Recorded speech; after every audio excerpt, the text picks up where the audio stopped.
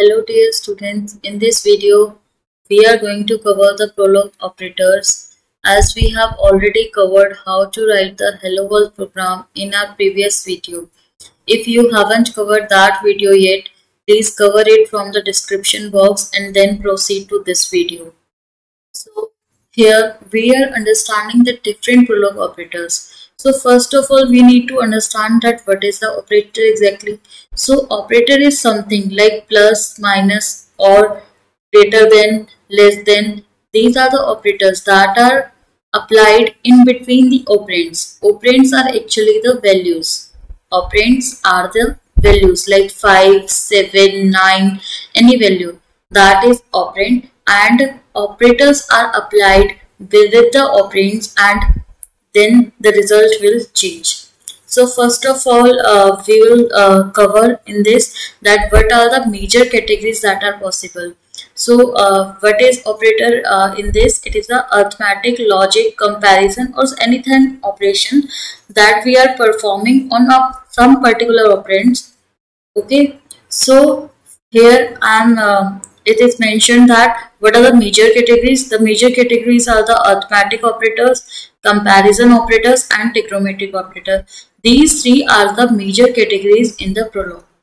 Now here one more thing is that these major categories are subdivided into subcategories. So these are the major categories and these are further divided into subcategories. So let's check them one by one. So first of all, we are seeing arithmetic operators. So arithmetic operators that are included in the Prolog are the addition, that means adding the two values, subtraction, multiplication, multiplying, division, power. Power means जैसे for example 2 to the power 3.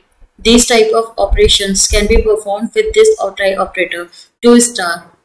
Then integer division. Integer division will return the integer value after division. For example, if I divide 2 by 7, then obviously I'll get output as 3.5.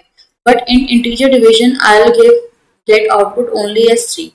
So this is integer division. Only the integer values are remained and the float values or point value decimal values are simply discarded. Then modulus operator is also included in Prolog. Square root operator, for square root we are using the sqrt function, and then maximum, for that we are using max. These all are the arithmetic operators. Now next we check the second major category, that is the comparison operators.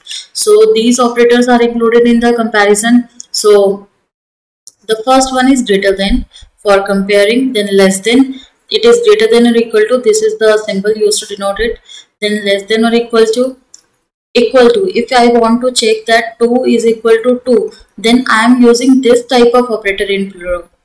This is for not equal with a backslash.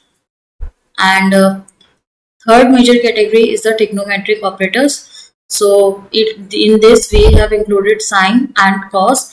These all are the major categories and subcategories. So here in this video I only named them.